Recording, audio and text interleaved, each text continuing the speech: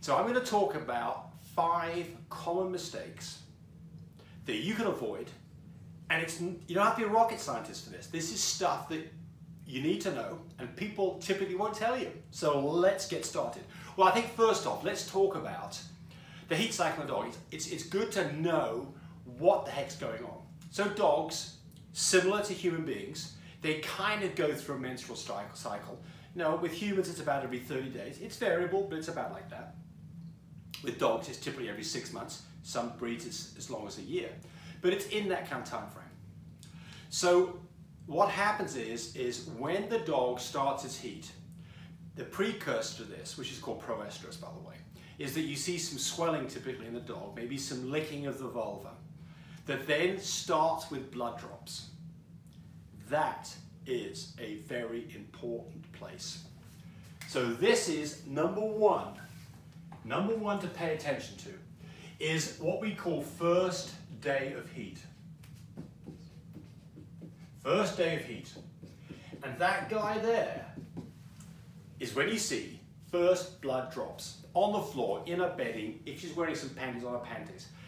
That is a very important day. Mark it down on the calendar. In fact, you should have been through this before because this is not her first heat. You don't breed dogs on the first heat. Typically they're less than a year old. We don't recommend you do any of that.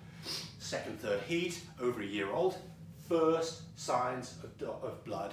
Mark the calendar down. That is day 1. Because most dogs are bred day 11 through 13 after day 1. That's a very important date. If you don't get that date down, there's your first mistake. And by the way, let's talk about what humans do. So humans who don't want to have a baby, the safe time to have sex is when the menstrual cycle is beginning. You're not going to have a baby. And if you breed a dog, the first stages of heat, you won't have puppies. So it's the same thing. And with humans, what we do is well, we'll talk more about that in a moment. Let's talk about that. There's number 1. So the second mistake is that you breed too early. You breed too early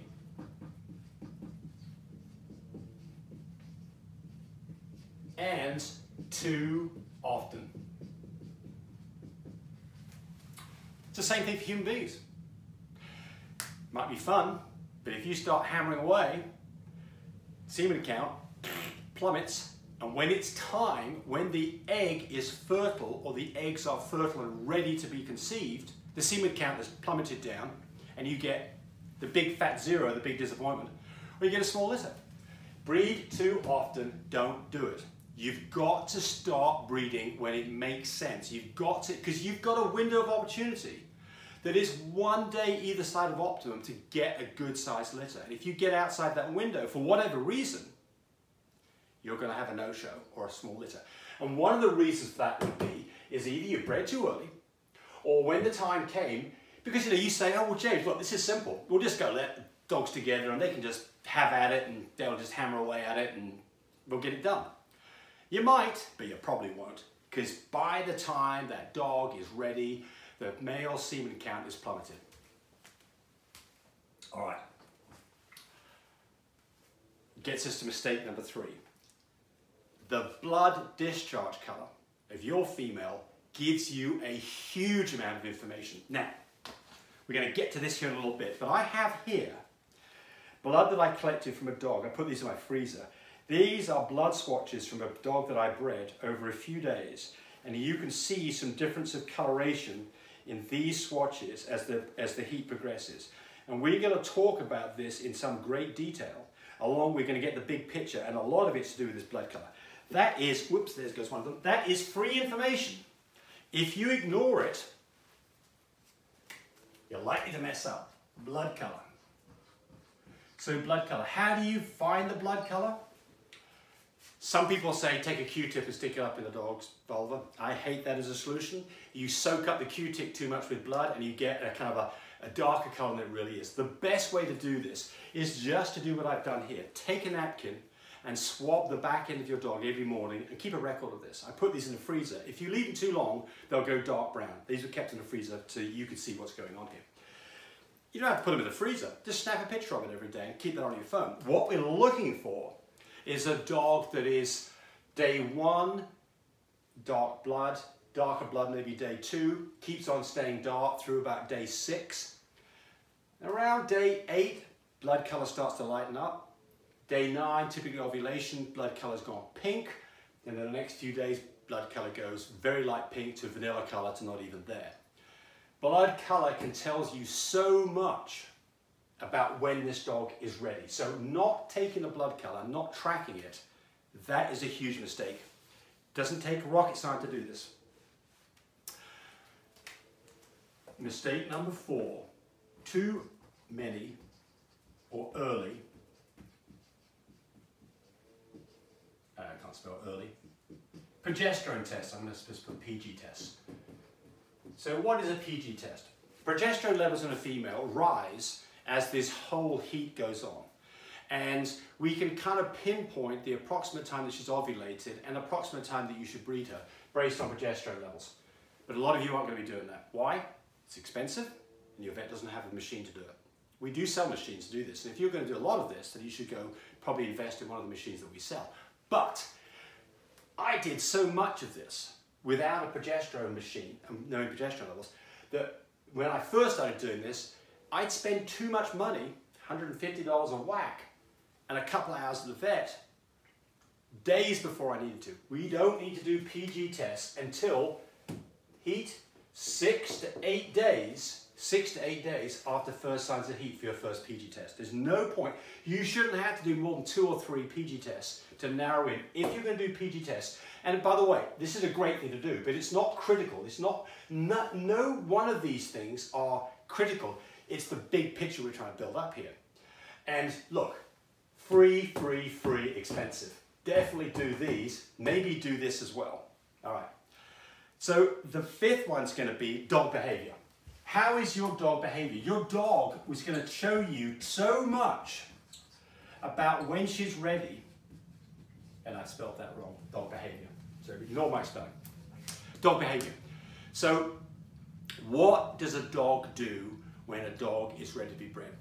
Well, the first few days, maybe it might be licking and cleaning itself.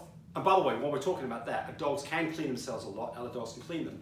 And that can make it difficult to be able to get a blood test, a blood colour like this. And what the solution to this is to go get a napkin and put it on your finger and push your finger up inside a vulva a little bit, and that will show you what's going on. Dog's behaviour is a really great indicator of how close you are to the point the dog's ready to be bred. And I'm going to show you a video here in a second, but basically this is what's going on. First few days, dog may be cleaning itself. You may see some behavioural change in the dog. You may see other dogs humping her. You may see her humping other females as she's around them. But she will not let a male dog get up on her back.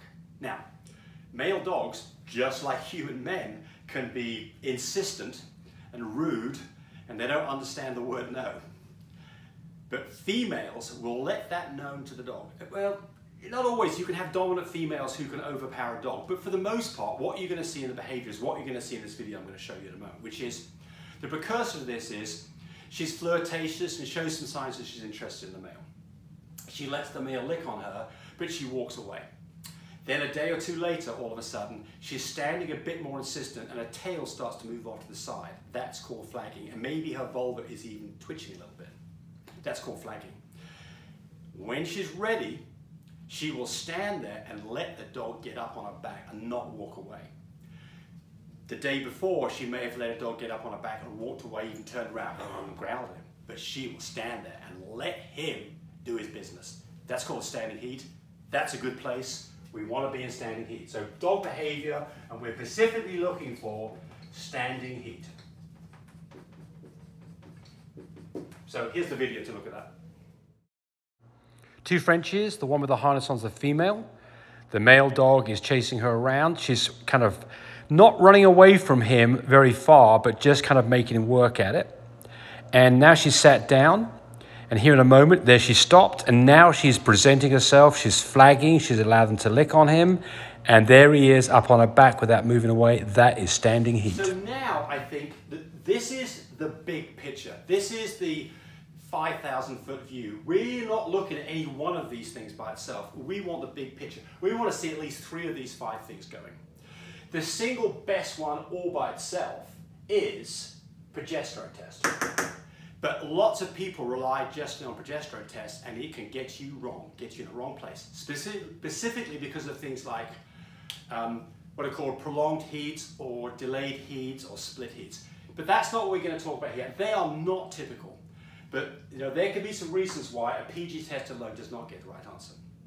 Okay, so let's now wipe all this off and let's look at this big picture. We're getting near the end. The big picture.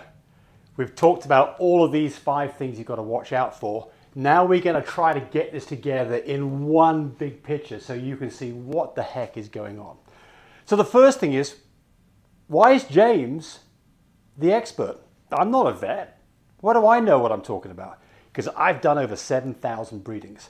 I do 2 or 3 breedings a day, and I've been doing this for a long time. I get involved in a huge number of breedings where we ship semen to people and people come to us and I help people.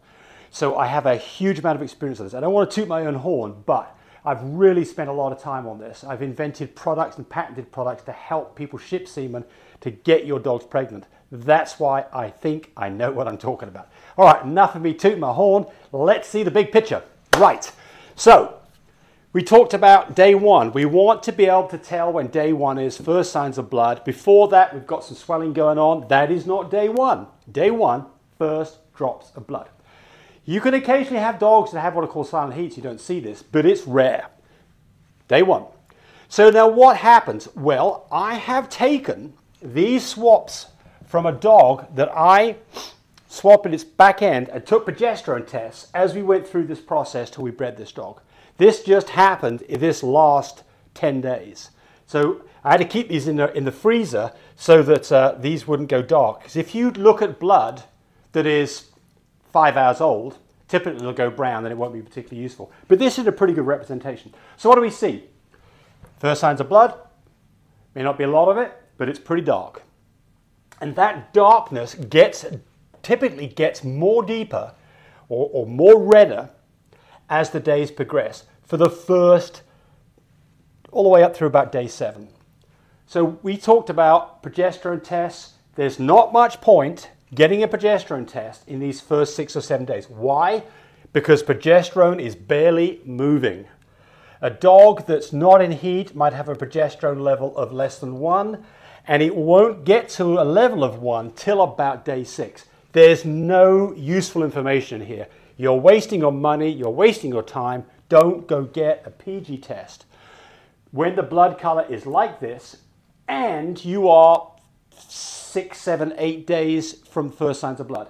When you get your first test done, day 6, 7, or 8, or when that happens. That is an important marker. This goes a rosé pink color about the time the dog ovulates, which is typically around day 9, and the progesterone level is typically around a 5. On a IDEX machine, which is what most of the vets use. On the fine care machine, the one we sell, it's more like a 7. And if you're in England or Europe, you've got to multiply these numbers by 3.18, so they're significantly higher. So a 5 in the USA is measured in nanograms per milliliter. In Europe, it's measured in nanograms per mole. And where it was a 5 here, it'd be more like a 18 in Europe. But we get into technical details then. Okay, so now what happens? Well, this phase here, you saw the video. She's somewhat receptive. She's letting other dogs hump her. She may be humping other dogs. We can tell that she's in heat, but she's not going to let a dog breathe her. There is no getting on her back here. She's going to walk away most of the time, unless it's a really dominant male. A young dog, not a very experienced female, coupled with a very dominant male, he may try to force the game on her. But typically, she's not going to have any of it, and she's going to resist it, and you can tell that she's not enjoying the game. Ovulation, about day 9, it is gone pink. Signs that things are going to go into it going pretty quick now. And if you do a test here, I would like to get the first PG test done by this time. So we've got a meaningful number that's not in the low 1s and 2s, but something around a 5, 2, and 8. In most cases, the eggs have to move down for the fallopian tubes into the uterus and be there for a couple of days before they are primed and mature enough to be fertilized. So that's why if you breed here, you probably get a no-show or a small litter. It's too early. We're back to this too early, too often, too early, too often. We want to look at the blood color, and we're looking for a blood color that's going pink to light. Day 9, it's getting pinker, she's ovulating, and then the next few days, you can see it gets lighter and lighter to the point when she's ready to be bred. And remember, this is variable. This is a standard dog. Is your dog a standard dog? Probably not, but it's going to be close most of the time. We see a definite lightening up of color to the point that the time we're breeding her, it's barely noticeable, if noticeable at all. And she is shown one day where she wants to stand for the dog and stick a tail off to the side, let him kind of lick on her, possibly let him mount for a moment and walk away. And then the next day, or typically something around the next day, it is really gone light. It may still be a little pink to it. It may have gone completely clear or vanilla color. It may be hard to see it here. Standing heat. She's standing for him. She might walk away for a moment. You saw it in the video, but she stands there and its game is on. Bingo! First breeding. If you get there, you're probably going to have a happy time 2 months from this point right here. What would I do at this point? I'd breed her again in 2 days. I wouldn't just breed her once, but remember, we have not made this mistake of breeding too early. We didn't start hammering away down here with artificial inseminations and things that, that you can force on a dog. She probably won't let you do it naturally, but we are doing our natural breedings. We're introducing it to the male. We're doing our first AI, something around this point. We're day 11 through 13. 2 breedings recommended. Okay, that is it in a nutshell. Now, if you follow the link down below, you can download a checklist to get all this stuff in a PDF that you can look at. And I would really like if you subscribe to me, if you've got this far. And we do have a lot of videos.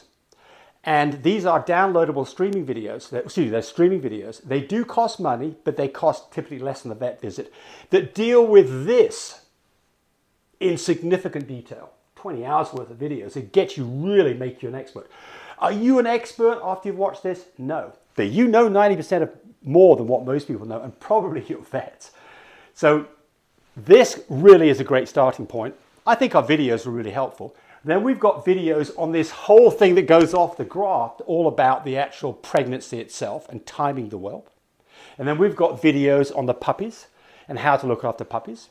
And we've got video courses on things like marketing dogs. I think you'll find them all very useful, and we'd love it if you, #1, subscribe to us, and #2, check these things out, and they all come with a money-back guarantee. But we're not trying to sell you a product here. What we want you to do is have a wonderful litter of puppies. And if you do this, I think you're going to be successful. Thanks for watching.